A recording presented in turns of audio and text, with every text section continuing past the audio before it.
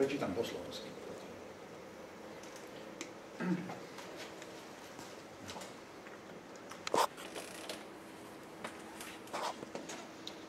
Šiesta elegia, chrbát anjela, fragment. A na dne vecí leží naša záväznosť. Čítaš len to, čo sa črtá tichým okom pomimo objektov a tieňou na rúbe stien a tesne na zaokrajom slov. Nečujne to spieva, ale čo môže bez následkov splanutia a popálenia zadržať ten spev, čo z toho môže prevrtnúť ten v plitko spomalivajúcom zlate denia pri tvojich nohách ponorený lev číre pre vtelenie našej pamäti. Po dlhom objímaní a milovaní, plnom krátkych výkrikov a zlikov, v nehybnom spánku, ležíš na holej plachte zmenenej tichom, neprekliekuteľných záhybov. Dlaň plná ohňa, ktorou starú peru močkytavý mladé zúfalstvo, uvoľnená v plaveckom geste, ruklých ramien, strúchlivo, tesne ostrihanou hlavou, planou zlatistých tónov, s delfínnym krptom, s dievčenských, hladko vykrojenou tíšinou, veľostných oblín, rozťatých, ľahko zvonenou priverčinou, ktorá znova všetko spojí vo chvíľach naplňujúceho závadu. Z potvorených úst vymoká božský ligot nemo snívajúci sny. Pleť alabaster. Po vpichu šípu ani stopy. Spíš celú noc takmer anielsky hlboko a vonku v šírom vzduchu sa takmer nehýbe, a nebadane topí v temnotlbietavý sneh. To nie je voda ani božie perie. A milujúci milovaní v priehľadnom tichu noci sa celú zimu jeden sneh neustále pomaličky taví a druhý sa to viditeľný v ňom strieborný uhne celkom súčasne. Na všetkých miestach teraz zľahka blúzni dýchajúca pleť, všetko skrývajúce nahoty. Hlbokým ponorením do spánku ju sama nedokážeš bezvýhradne obsiahnuť. Necítiš váhu, len vyzlečenie z púty. Dotýkajú sa sotva viditeľné nočné pohyby a ľahkonohé zimné zvieratá. Ty v bielom šume spiacej peny na povrch vydáš iba užialený ston. Ach, milujúci a milovaní, čo s vami chodí a čo spí s vami. Hodiny nejdú, polnočný posol je bez správ nemý. Had pod mestom usína masnice a vlčí. Sixth elegy, the angel's back extract. And in the pit of things our commitment lies. You read only what is traced by the silent eye, next to objects and shadows on the back of walls, and just past the edge of words, inaudibly it sings. But what can arrest that song and not itself blaze up and burn away? How much can he gulp down the lion by your legs, sunk in the shallow gold of slowing wakefulness, pure incarnation of our memory?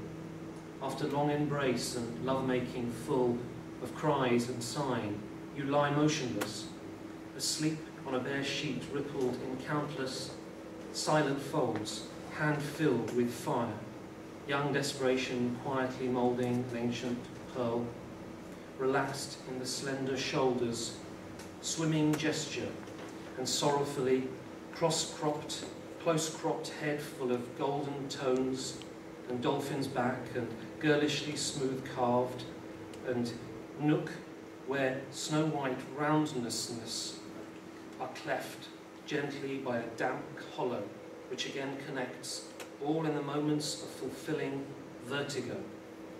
From your half-open mouth, a divine gleam of mutely dreaming spittles leaks, skin alabaster, not a trace of the arrow's piercing.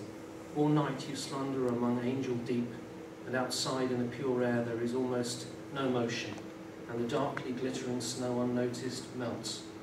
There is no water, nor God's plumes. Ah, lovers and beloved, in the transparent breath of night, all winter long one snow unceasingly turns slowly molten, and a second, scarcely visible, congeals, silvery in it simultaneously. Everywhere now the breathing skin of all concealing nakedness gently hallucinates, plunged deep in sleep. You cannot comprehend it unconditionally. You feel no weight, only being stripped of bonds, night's movements hardly visible, and the light-footed winter animals touch.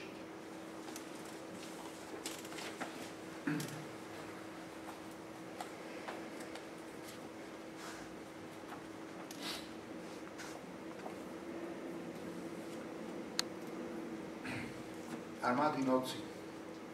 V tme vonku prudko prší. Po celú noc po rozmoknutých dvoroch štvachtajú kroky nepriateľských armád. Masaker bude až do rána.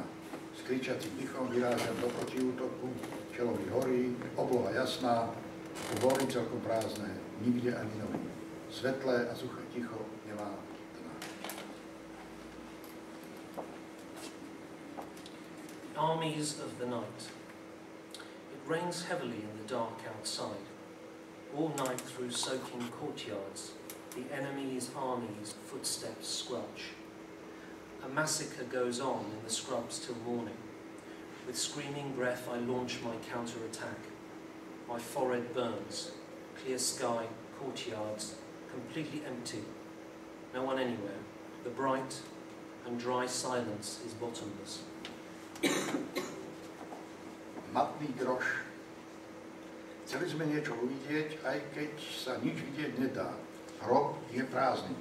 A prázdne sú aj naše príbytky. Hľadáme jasné stopy po krvi, ale nachádzame si len sliepňajúci kov na rukách. Ten nás zo skutočnosti usvedčí. Môžeme žiť takto ďalej, bez tela, na dne a nepomyslieť pritom na kosti. Svetlo od zeme stúpa, mesto len ďalej púzuje a tečie. Tieň neplatí a tma je skúpa. Nahý smet žiari v prázdne radosti. Dull penny. We wanted to see something, even if there's nothing to see. The grave is empty, and empty also are our dwellings. We are seeking clear traces of blood, but we find only the glimmering metal in our hands. That proves reality against us. Can we live on like this, bodiless, in the pit, and not think of bones? Light rises from the ground. The city merely continues, pulsing and flowing. Shadow does not pay, and darkness is miserly. Naked thirst radiates, and void of joy. Tradícia púšte. Slnko vysoko stojí, obilie znova žltne a kto si stále chodí budúcou slabou plnou trápenia. Kameň až horí, klobúky miznú, strašiaky majú ľudské hlavy, ich tiene v rastúcom zlate sa vôbec nemenia. Tradition of the desert. The sun stands high, the corn again turns yellow, and someone is still walking on the future straw that's full of trouble. Stone is burning hot, hats disappear, scarecrows have human heads, their shadows in the growing gold do not change at all. Biele miesta. Vlastný jazyk sme v cudzine zabudli a cudziny sme sa nenaučili. Obchody sú plné slov, ale nepredávajú reč. Napredujeme bez vynúdenia čistej lásky a bez udania smeru. Zastavujeme sa, hýbeme sa, smedný a tichý. Len biele miesta uprostred bielých miest. Blank spaces. We forgot our language abroad, and we didn't learn the foreign tongue. Shops are full of words, but they do not sell speech. We push ahead without coaxing a pure sound or setting a course. We stop. We get moving. Thirsty and silent, only blank spaces amid the blank spaces.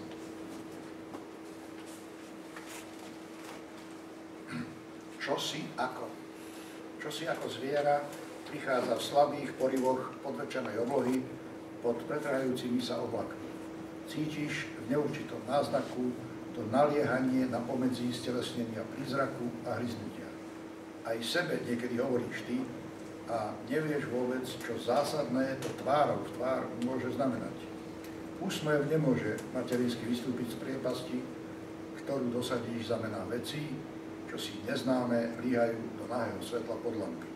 Nemôžeš pomenovať ani preškrtnúť všetky tie nejasné podoby budúcej tváre bez úst, ktorej reč nedokážeš pocítiť, rútiať sa ďalej po diaľnici uprostred času, ktorý práve vidí. Something like an animal comes in the feeble gusts from the early evening sky beneath rupturing clouds. You feel in the vague intimation that urgency between a spectre materialized and a bite. Even to yourself you say you at times, and you have no idea what that face-to-face can mean essentially. A smile cannot rise mother-like from the abyss. You have planted behind the names of things that lie down, unknown in the naked light under the lamps. You cannot name or strike out all these indistinct forms of a future face without mouth, whose speech you cannot apprehend, hurtling ahead down the highway amidst time that has just gone by.